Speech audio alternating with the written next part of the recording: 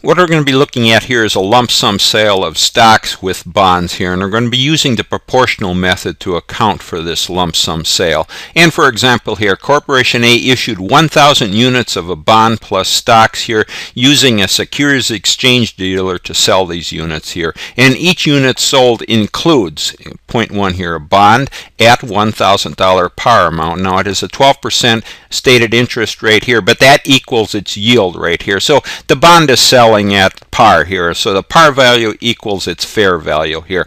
And two here, this each unit here would include 10 shares of common stock here, and the common stock has a $5 par value, and the current market price on this common stock is $40 per share. Now each unit sold is sold to an outside investors at $1,700 per unit. So what Corp A is selling here is 10 shares of common stock here at $40 per share plus one bond here at $1,000 par value, and that's its stated, that's the par value, and it's selling at par amount here. So each unit includes the $1,700 they're going to receive for these 10 shares of stock they sell and this one bond. Now for this deal here, the dealer is going to retain 40 units as an underwriting fee. So Corp A is only going to get receipts here for 960 units they sell.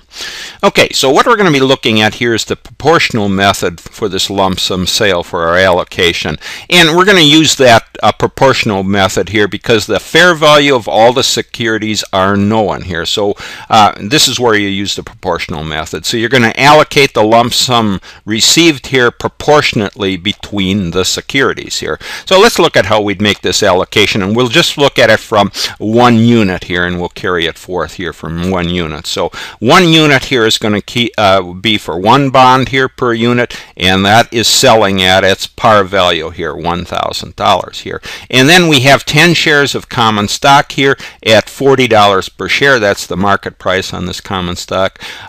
So we got 10 shares times $40 here for $400. So our total fair value here on this one unit here would be the $1,000 for the bond plus $400 for the stock for $1,400. Now proportionately, this is how it's allocated here. So the bond would get, well, 1,000 divided by 1,400 here, or 1,000 again divided by 1.4, the fractional amount here, and that would approximate 71.4%. So that was what's allocated to the bonds here. And our common stock, well, that's just 400 divided by 1,400. So we got 0.4 here divided by 1.4, and that equals 28.6%. So we've allocated our unit here proportionately based on the value we assign to our bond and the value assigned to our common stock, which was their fair value here. So total allocation here is for 100%. Okay, so now we have to look at the allocation of the receipts between our bonds and our common stock here. So the lump sum receipt, well, we sold 1,000 units here times $1,700 per unit. Well, we sold 906. We're going to get paid here for 960 units, but there's a total of 1,000 units included here at $1,700 per unit. Total amount here is $1,700,000. So that would be the lump sum receipts, but we do have to pay the broker those for 40 units here. So we're just using this for our allocation here. So to allocate the bond, again, we use that fractional amount here, 1 divided by 1.4 that we calculated up here, times the total receipts here of 1.7 million, and that for the bond we'd have allocated here $1,214,285. Now when we come down to our common stock, same amount. You take your fractional amount that we calculated up here times the total receipts here of 1.7 million, and our common stock would be allocated $485,714. Now we've got something to deal with here on our bond allocation. Remember, we sold it at par here for $1,000 per unit here, but because of our allocation here, we've allocated it at a premium, and we'll have to account for that. So the allocated bond here was $1,214,285. The bond's fair value, well, that would be 1,000 units here times $1,000 par value, on the bond here for a total of $1 million. So the difference here, you can see we got a premium amount here, 1,214,285 versus the 1 million here. So our premium that we're going to have to account for is $214,285 on this bond.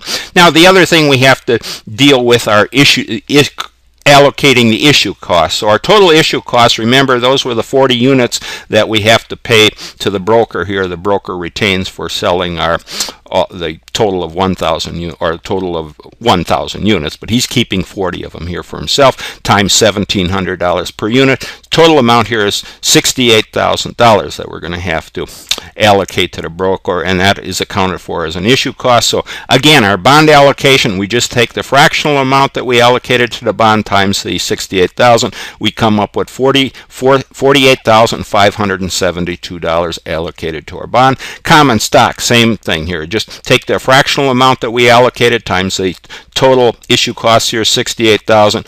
We're going to have $19,428 allocated to the common stock for our issue cost. Now remember, this common stock portion, that's going to be a reduction to additional paid-in capital here for our common stock.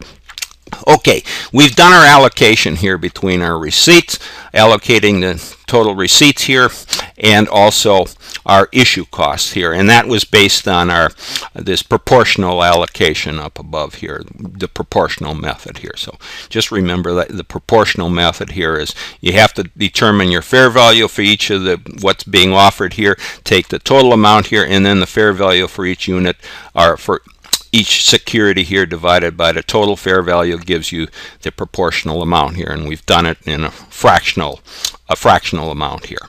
Okay, so now let's go and look at how we'd record this here. Okay, so this is what we have. We're going to be looking here. We're going to have a cash receipts here, and then we're going to also have some unamortized costs here on those bonds. We're going to capitalize that. Then we're going to have over here on our liabilities, of course, our cash and our unamortized costs is on the asset side of our balance sheet. Then on our liability side here, we're going to have some bonds payable, a bond premium here on that bond, and then on our balance sheet for our equity, we're going to have some common stock and some additional paid-in capital here for our common stock. So let's just go through these accounts one by one here. So starting with our cash account here on this lump sum sale. So this is the lump sum receipts here. Well, that would have been the 1,000 units sold minus the 40 units here held for the securities dealer that we have to pay them, times that total $1,700 per unit, and that was, remember, $1,632,000. And that was based on the fact that here we had to deduct those issue costs here of $68,000 from the total amount of total amount here. We had to deduct our issue costs here. So on our cash account here, we would have debited that here for $1,632,000. Now, moving over to our bonds payable here, well, we had 1,000 of those here at $1,000 par amount here, so we'd have credited that here for $1 million. That's our bonds payable here at $1,000 par. Now, remember, this is where we come up with this bond premium that we have allocated here, and that was simply the total amount here that we allocated to the bond, $1,214,285 here, less the par amount here of $1 million. That gave us a premium here. Difference here between our par amount of $1 million and the allocation here, $1,214,285, gave us a premium here of $214,285. So here we have to add this premium here to our bonds payable here. So that's what because of the allocation here, we had to set up this premium account. Okay, so now let's look over to our equity account here on the balance sheet here, and that's for the common stock. Well, we would have to set up a common stock par amount here, and that was based on 1,000 units here and 10 shares per unit at a $5 par per stock here, and that we would credit here for $50,000. And then remember, the total stock allocation here for our common stock was $485,714.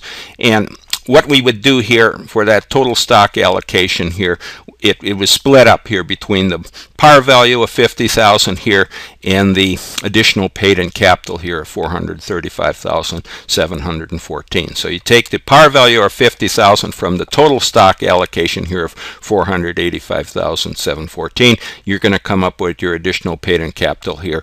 Credit that here for $435,714. But remember here, those issue costs, when we're dealing with these allocations here, we have to deduct our issue costs here from an additional paid-in capital. So we've debited our additional paid-in capital for the issue costs. We can go down here and look at those. So we've got our issue costs here for the amount that was allocated to the common stock here, $19,428. So you reduce your additional paid-in capital here of $435,714 by the issue costs here, and you come up with the net amount here in additional paid-in capital of $416,286. So we've taken care of our issue costs here for our common stock. Now the only other thing we have to take care of is our issue costs here for the bond that we allocated. Remember, we allocated, you can look at it down here, we allocated $48,572 for our bond for our issue costs here. So what we would do here in the case of our bond, we have to set up an unamortized cost here on as an asset here on our balance sheet, and we have to capitalize this unamortized bond issue cost here on our as an asset on our balance sheet here, and we would have debited that here for the bond, what we allocated to the bond here at $48,572 here. So this becomes a capitalized amount here for the bond issue cost here, and then we'd have to amortize it down over the life of the bond here. Okay, so we've taken care of what we had to here with this lump sum sale, where we had to set it up here as a proportional amount here we had to allocate between our bond here and our common stock. Now remember, just to go over it real quickly here, our cash amount that we actually received on this lump sum sale, that was reduced here by our issue costs, those 40 units that we had to, that the broker retained here for selling those units here. So we had to reduce that here. And then our bond payable, the other thing we have to do, because we allocated that proportionately here, we ended up with a bond premium in this case, and we had to add that to our bond payable is going to be at what it was issued here at its par amount here, but we had to set up this bond premium here because of our allocation that we did proportionately here. And then just remember our common stock here, that we had to set up our par account here, and then the balance that was between what we allocated to our stock here went into additional paid-in capital to our common stock here, but we had to reduce it here by those issue costs here to come up with the net amount here of additional paid-in capital. And then one other thing, just remember here with that bond here, the issue cost here, we have to capitalize it here as an asset on our balance sheet and then amortize that down. Okay. Okay, so I guess that takes care of everything here, where we issued common stock here with some bonds, and you can see that we've had several things that we had to deal with. We had to deal with a bond premium here, we had to deal with the additional paid-in capital here to our common stock, and then both those issue costs here that we had to come up with for both the common stock here and also the issue cost that for a bond that had to be allocated. Okay. All right, so that takes care of our lump sum sale here of a stock with bonds, where we use the proportional method here. And just remember, we used the proportional method here because we knew the fair value of both our bonds here and our common stock. So that meant we had to use the proportional method for allocating our issue costs here and also our lump sum receipts of our cash here, and we had to set up our common stock and our bonds payable here. All right, so that takes care of our lump sum sale of our stock with our bonds using this proportional method.